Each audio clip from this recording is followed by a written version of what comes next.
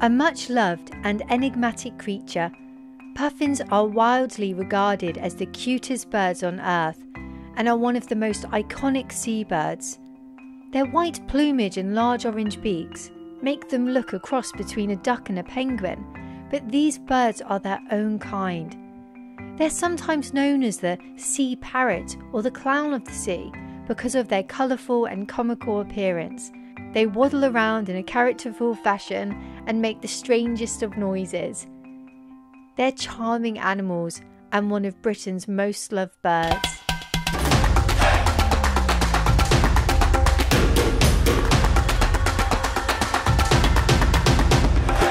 Hi guys, welcome to Animal Educate. My name's Abby and today we're going to be diving into the wonderful world of puffins. The puffin is a small seabird which is closely related to other auks like the guillemot. There's 4 different species of puffin, all inhabiting the colder conditions of the northern Atlantic. You have the Atlantic puffin, the tuft puffin, the horned puffin, and the rhinoceros auklet. It's the Atlantic puffin that's found in the UK. They're best known for their brightly coloured triangular beaks, and they're one of the most distinctive seabirds. Red runs down the entire length and across the tip, with the base being of a more greyish colour. The bill of the puffin is more brightly coloured during the warmer breeding season, becoming duller as they shed for the colder winter months. Puffins are quite small and they have quite a thick black and white plumage which helps to keep them warm. They have black necks, backs and wings with white underparts and whitish feathers on each side of their face. In the winter their feet and their legs are yellow, and then during breeding season they're a brighter orange colour. Males are usually just a bit bigger than females. If they're side by side and you have a keen eye, you'll probably be able to tell the difference. The usual length of the Atlantic puffin is about 28 to 30 centimetres and their weight is generally about 400 to 500 grams. Puffins make loud growling sounds and it's usually from underground, so it can sound like a very low rumbling chainsaw. They make their homes along the North Atlantic coast, but 60% of the Atlantic puffin population is in Iceland. The Atlantic puffin is the only puffin that lives in the Atlantic Ocean. Their habitat is grassy coastal cliffs that aren't too steep, but they also like their rocky coastal waters. So they're found on the rocky coast during the breeding season and then out to open sea during the non-breeding season. Like many species of auk, the puffin is a highly sociable animal, and they can be found in colonies as big as 2 million individuals. Even when they're out to sea feeding and hunting, they're known to stick together and form rafts. This ensures that they're more protected from predators. Puffins are incredibly fast, and they're able to launch themselves at great speed from the land or the water. The puffin is an amazing swimmer, very, very agile, and they're known to dive for up to 60 metres and for about 2 minutes at a time. The average dive time is about 20 seconds. Launching from land and sea may not be an issue, but when it comes to landing, it's a whole different story. Puffins are well known for their crash landings. During the colder winter months, the puffins will spend most of their time out to sea. Sometimes they'll swim miles from land before returning back to the cliffs for the warmer months for breeding. Puffins are really fast. They can fly to speeds of 55 miles per hour with their wings beating 300 to 400 times a minute. They use body movements to communicate to each other in a variety of situations. If a puffin is walking quite rapidly with their head low, that's called a low profile walk.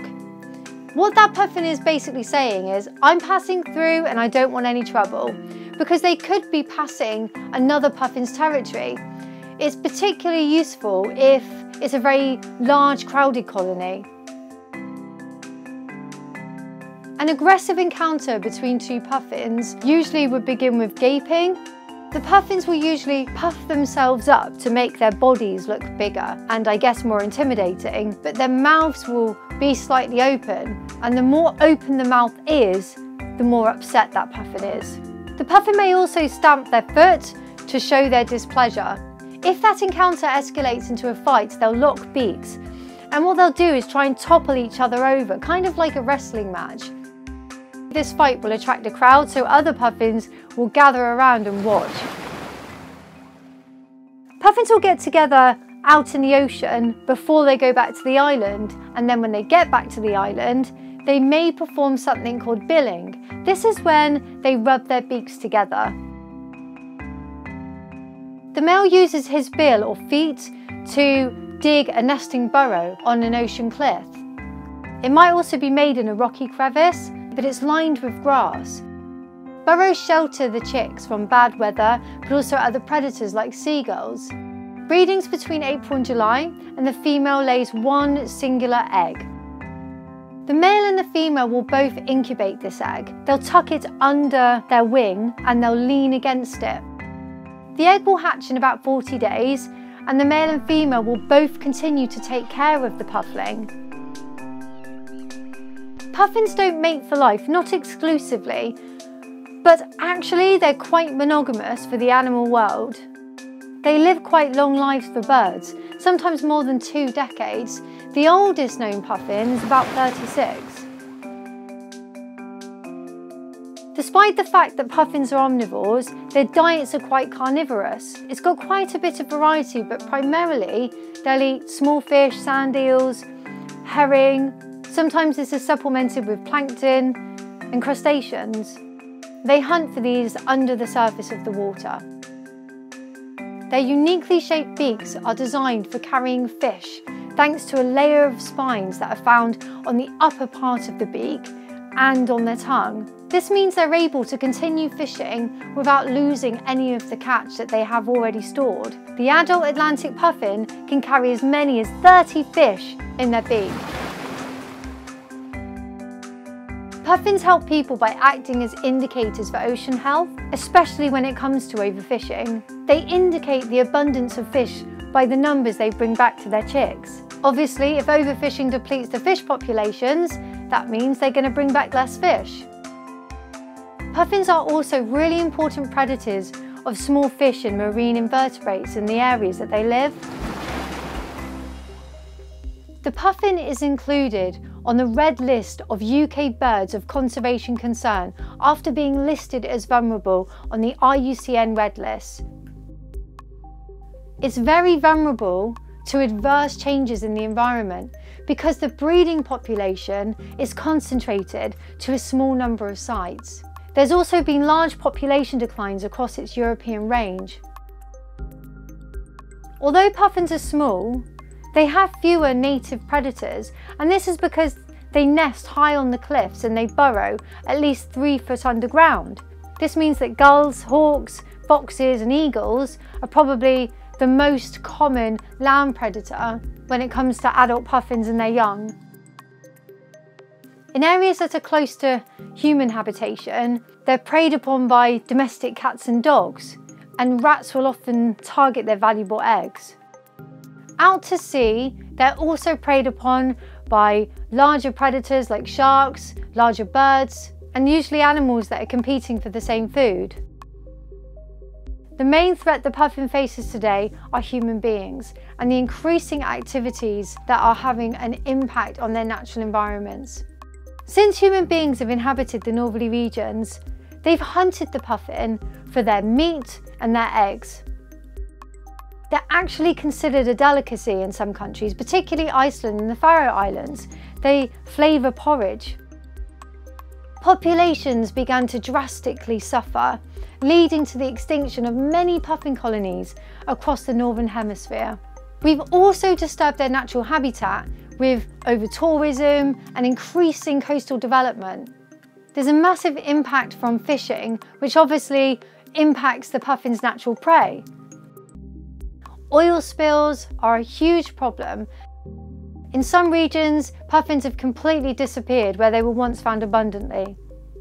Warming seas from climate change has resulted in a shift in the distribution of cold water fish which puffins prey on. This means that the number of successful chicks to fledge has declined.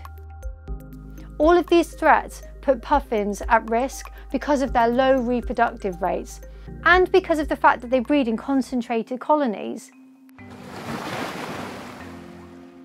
They're working towards better protection of puffin marine habitats in the UK. They're working towards better management of fisheries that impact puffin prey. They're combating marine litter that threatens seabirds like the puffin. How can you help puffins?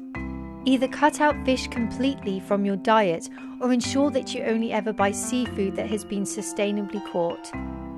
One way to lessen your impact on puffins and many other species is to stop using single-use plastics such as straws, plastic bottles and carrier bags. It's estimated that by 2050 there will be more plastic in our seas than fish. Puffins, as with many other seabirds, have been seen feeding their chicks with pieces of plastic, believing it to be food. If you want to go one step further, you could even organise a clean-up of your local beach. We must all do our bit by reducing our carbon footprint. There are many things that each of us can do, from car sharing and holidaying closer to home, to tree planting and switching to a green energy supplier. This will help to combat climate change. Adopt a puffin and donate to an organisation that works to protect puffins and other seabirds. Educate yourself and other people on puffin conservation and help spread the word. Education is key. Hey guys, that's it for today. I really hope you've enjoyed the episode about puffins. Hopefully you know more about them, but more importantly, you know how to help them. If you've enjoyed the episode, please do give us a like and also subscribe to the channel if you're not already. And if you have any thoughts about today's episode, please do comment below. Love to hear from you. Until next time.